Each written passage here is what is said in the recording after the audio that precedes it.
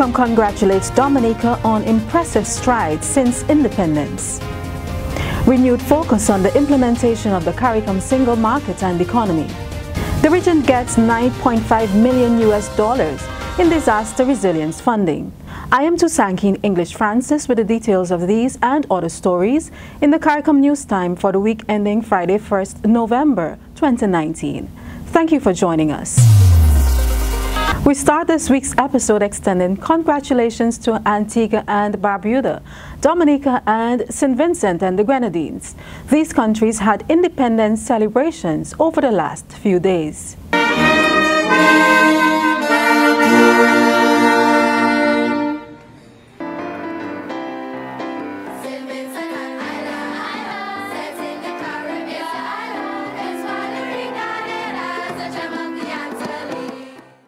Dominica is celebrating this year's anniversary under the theme Saluting Resilience and Rejuvenation, 2 years on.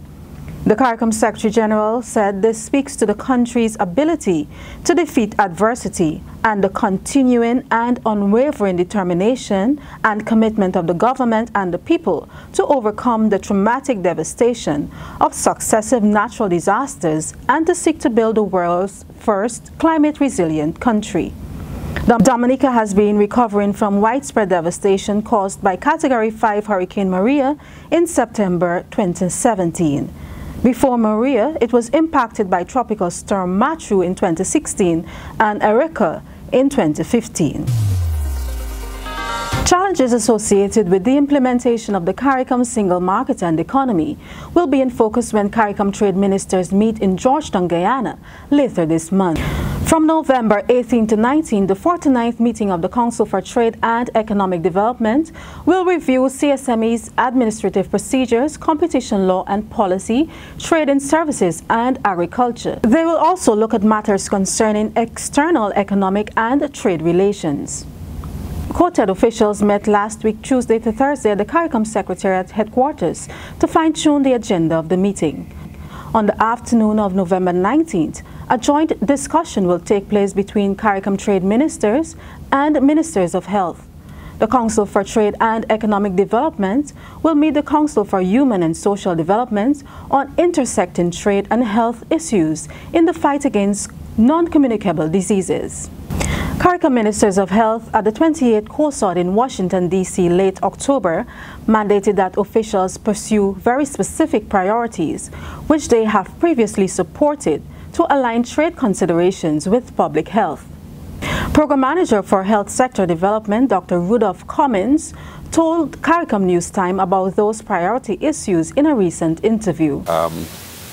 Two of them, which are noteworthy of mention here, would be a declaration for the elimination of trans fat, which have no nutritional value, but are very commonly used in oils and fats industry to solidify products. So margarine has industrial trans fat in it. And there are other means of achieving that presentation. And so they are of the similar view to the technical experts in the area, since the industrial trans fats are, it is known, are implicated in blood vessel diseases, in particular in the cause of heart attacks, that we should try within 2 years to eliminate those. He said the second priority that will be presented to trade and health ministers is the control of sugar-sweetened beverages. We will put to the joint meeting of the COSOD and COTEN the proposal which has come from the COSOD, from the 37th COSOD, and that is to have the countries look towards implementing these sugar-sweetened beverage taxes as means of, in particular, for reducing the consumption of what we colloquially call in the Caribbean soft drinks, because it is one of the known contributors to the high rates of obesity we have in children. In other countries, they have, in fact, I know the trend that in all state-supported schools, they have had the vending machines removed from the school, so children do not have easy access to these sugar-sweetened beverages for the time that they are at schools. And there are other measures which are being taken, for example, preventing the sale of sugar-sweetened beverages in hospitals and other public, in other public spaces that are state-owned. Assistant Secretary General for the Directorate of Human and Social Development, Dr. Douglas Slater, reminded the officials that CARICOM led the global community in bringing attention to the onslaught of non-communicable diseases on public health. Pointing out that progress in achieving gains have had room for improvement, he underscored the importance of the joint discussion. It is fair to say that we have not progressed as we would have liked to over the years, and I think this will be an opportunity for us to step up the pace, and to do so really requires a joint effort. And it is for this reason that we have worked assiduously over the past months, if not years, to pull this joint quoted meeting. Assistant Secretary General for the Directorate of Trade and Economic Development, Mr. Joseph Cox, said the joint quartet COSAD will seek to achieve synergies towards meaningful conclusions. We're not going back to the age-old period of prohibition, but what we're looking at is how to effect real balance in lifestyles to avoid some of the challenges, some of the health challenges, the costly health challenges, the diabetes, the heart attack, stroke, etc., that we all know about. So it's really about how do we get that type of synergy so that we can really drive this process to a meaningful conclusion. It is pointless. I mean, we have seen this in the past where sometimes well-meaning people from both sides of the aisle continue to speak at each other. Now is an opportunity for us to really unite our efforts, speak to each other, and through that spirit of cooperation, effect the outcome that we really want to achieve out of this deliberation. Representatives of Barbados' private and public sectors, youth, media, labor, and non-state actors, as well as regional institutions, had an opportunity to engage the CARICOM Secretary General and senior officials on the CARICOM single market and economy. The discussions took place on Monday, the 4th of November, during a regional stakeholders consultation on the CSME in Barbados.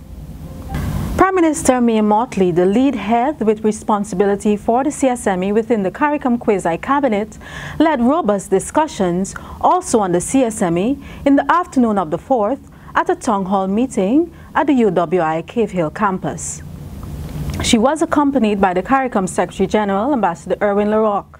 The forum was broadcast live around the region via the Caribbean Media Corporation, CMC, UWI TV, and it was streamed via the CARICOM Secretariat's Facebook platform. The regional stakeholders consultation on the CSME was conducted through collaboration among the CARICOM Secretariat, the Caribbean Development Bank, the Government of Barbados, the UWI Cave Hill campus, and UWI TV. CARICOM and the United Mexican States on Wednesday, 30th October, reaffirmed their commitment to strengthen decades-old ties. Relations between the two parties, which was formalized in 1974 with the agreement establishing the CARICOM-Mexico Joint Commission, was reinforced on the 30th of October 2019 with the accreditation of His Excellency Jose Omar Hurtado, new ambassador of Mexico to CARICOM. In his remarks during a brief ceremony at the headquarters of the CARICOM Secretariat, CARICOM Secretary General lauded Mexico's support to regional development. Of the concept of vulnerability. CARICOM greatly appreciates Mexico's understanding of the challenges facing our member states. We welcome Mexico's willingness to advocate on issues of utmost importance to us and other SIDs, and to reflect CARICOM concerns at the level of the G20, the OECD, the World Bank, and the IMF. With these remarks, Ambassador, I wish you a warm welcome to the Caribbean community and a most successful tenure. I can assure you of my support and that of the staff of the Secretariat as we work together to make even stronger the ties between the Caribbean community and the United Mexican States. I thank you. Okay. Thank you. The newly accredited envoy said international cooperation, particularly towards Latin America and the Caribbean, occupies an important place in his country's foreign policy.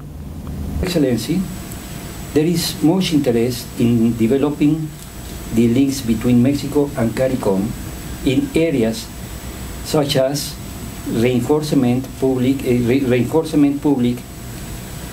climate change, security, and organized crimes, etc. He committed that Mexico will work to consolidate an agenda with CARICOM to share experience, good practices, and knowledge of Mexican institutions.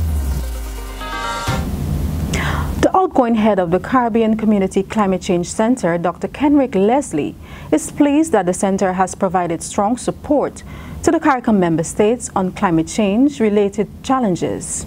Dr. Leslie, who led the Belize headquartered institution from its inception in 2003, is scheduled to demit office on the 5th of January next year. I have been extremely privileged to see, as I said earlier, in the idea of a regional institution to address climate change. My colleague, Dr. Trotz, along with others, such as Dr. Nurse in Barbados, Mr. Cletus Springer, and others, Mr. Carlos Fuller, they saw the need to get a regional institution and brought that to the heads of government. I was not involved with that part of the center. However, I was asked to move it from a concept to an operation. So back in December 2003, I returned to the region, and since then have been involved in the development and operationalization of the Caribbean Community Climate Change Center. We started out with just one member at that time, and today we have a staff members of 45, specialized, where we have a number of young people, highly qualified. And this is one of the advantages that we have, and can offer the services to our region. The Deputy Director of the Climate Change Center, Dr. Ulrich Trotz, has praised the foundation laid by Dr. Leslie. A word of appreciation for really having had the privilege to work with Dr. Leslie, to see a dream that we had years ago come to reality. He did bring reality to our dreams, because as he would tell you, when he saw the plans that we had for the establishment of the center, and I could say this in public, he asked us what were we smoking. Anyway, he took a very practical approach, and he said built from one person to what we have today. Belizean Dr. Colin Young will be the center's new executive director from the 6th of January. The Caribbean Community Center for Climate Change was established to support the people of the Caribbean as they address the impacts of climate variability. This through the provision of timely forecasts and analysis of potentially hazardous impacts of both natural and man-made induced climate changes on the environment.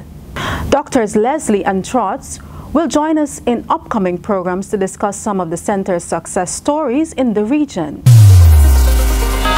The region's ability to respond to natural disasters and build its resilience is expected to improve as the U.S. Caribbean Resilience Partnership advances. The working group of the partnership, which was launched in April 2019 in Miami, had its first meeting in Bridgetown, Barbados on October 23rd and 24th.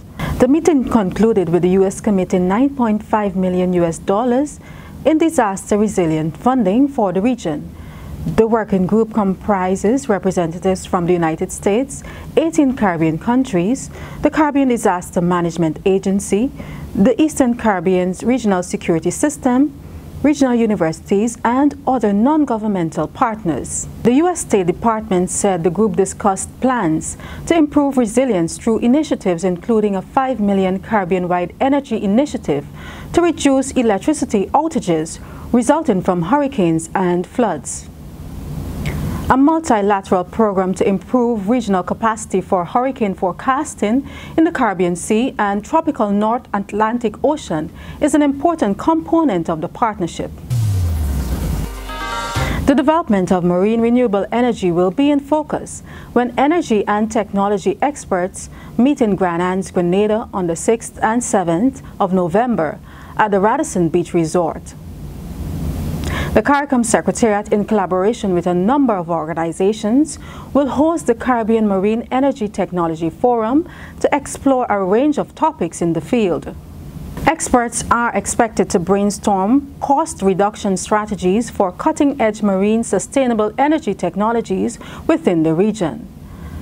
The forum will be co-hosted by the Government of Grenada, the Caribbean Center for Renewable Energy and Energy Efficiency, CCRE. Other partners include GIZ and the SIDS Sustainable Energy and Climate Change Resilience Initiative, SIDS-DOC. Caribbean Energy Month started on the 1st of November and will be launched on the 6th of November in Grenada.